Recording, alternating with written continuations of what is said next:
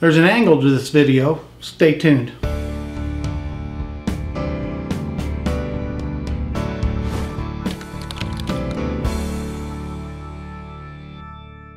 I'm over here at my jet scroll saw, and I want to show you something. I had a few emails after I did the dovetail cutting video the other day on this scroll saw about the fact that I used this digital Wixey angle gauge back here on the saw when I was setting the 15-degree angle. I just came out in the shop tonight and I thought I would make that a little more permanent, so I actually mounted a little right angle bracket here and have installed the angle gauge on it, and I just thought I'd show you how I did that. I'll just real quickly here show you how it works. I've got my protractor behind my blade here, and as you can probably tell, the blade is at a perfect right angle from the table, and that's where you want to start, because the guide, or the digital Dixie angle gauge, actually references its setting from an already flat table. So if we take a look up here at the gauge, I'm going to go ahead and turn it on and zero it out. Now this digital gauge can be had on Amazon, and I'll put a link below. They actually have a couple newer models now, and I'm going to upgrade to the Wixey 365 because it has a tilting display, which makes it a little easier to see, and also it uses 2 AA batteries, so the battery life is longer, plus the AAAs are easier to get a hold of for me. And this one uses the little small watch batteries. And it's not quite, doesn't last quite as long as the other style. So I'm going to go ahead, and we've got this zeroed out now, and this one sometimes wants to zero on 0.1, and another reason why, I think there it is, now it's at 0. So I'm going to loosen the table, and I'm going to move it to the right 10 degrees, and right about, let's go back a little bit. There's 10.1, so that's close enough. Now, if we take a look down at the protractor, you can see we're setting, once we get this line back up, we're setting right at 100 degrees instead of 90.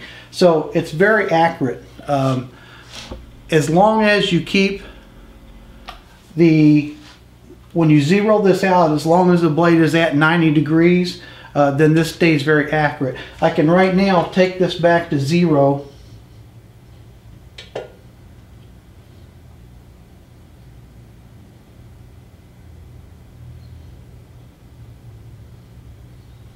And be very confident that we are at 0 on the protractor also.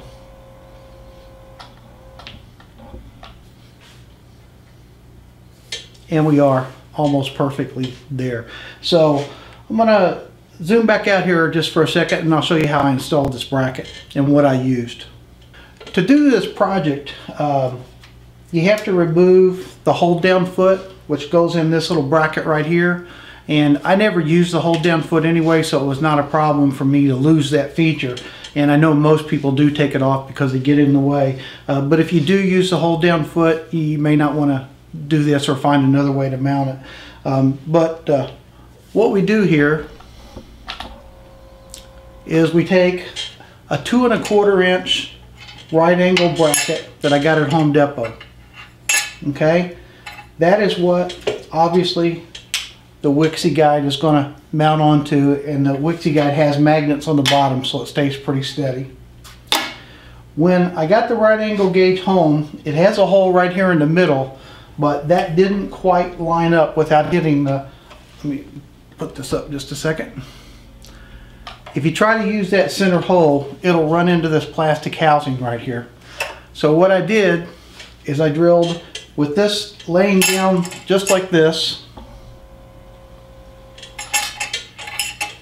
I drilled an extra hole to the left of the center hole near the bottom.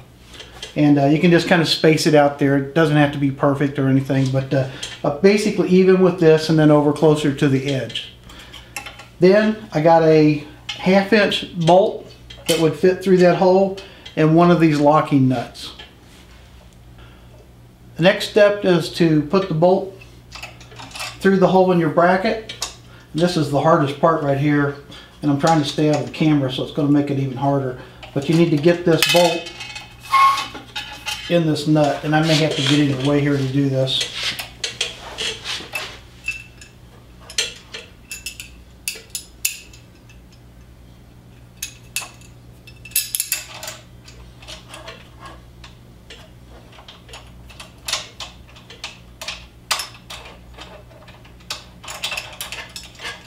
Once you get it started,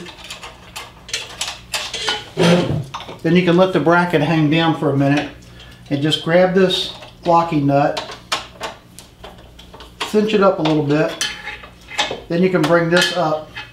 And I actually found that if you push it all the way back against this plastic, it brings it up just at a slight little bit of an angle that allows the Wixey guide to set at a little bit of an angle and make it easier to read. So once you get that bracket where you want it, snug it down real good, and you're ready to go.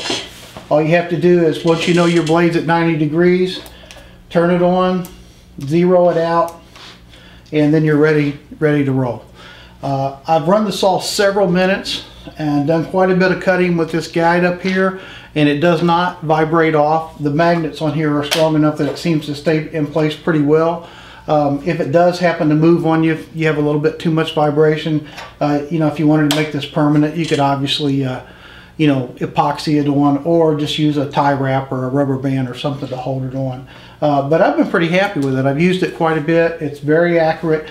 Like I say, because it's just on there with a magnet, you can continue to use it in other parts of your shop also. Also, as I said in the beginning, I'm going to upgrade this to the 365 for the extra battery life and easier to come by batteries. And I really like the this little LED right here flips out and you can set it at any angle. So anyway, I thought it was kind of an interesting little addition to the saw, and I thought some others might like to take a look and see what I did. I'm Steve Good. Thanks for being here with me at the Scroll Saw Workshop.